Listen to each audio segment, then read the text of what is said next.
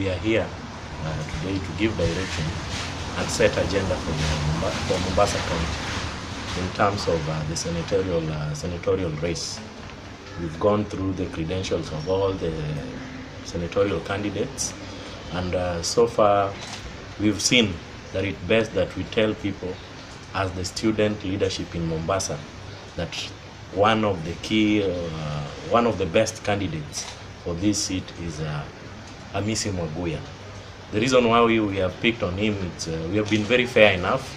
We've gone through these other candidates, we've met them, and with all this time we have been trying to see who can go and represent the agenda in terms of protect the devolution and bring resources for the counties. And we feel that Hamisi Mwaguya is the best. So we would want to urge all our fellow comrades, wherever they are, that this time round they should desist from this issue of voting on 6-piece. Vote for a candidate that you believe in. The issue of 6-piece is why sometimes we have not had development in other regions, just by virtue that somebody has gotten the ticket of that particular party, which is very popular in that region. We end up leaving the best candidates for the jobs.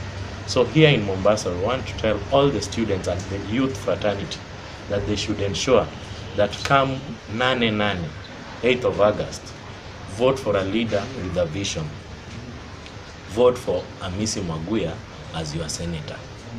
And other position we are still consulting, and as the student leadership will come up with the best candidate for the governor.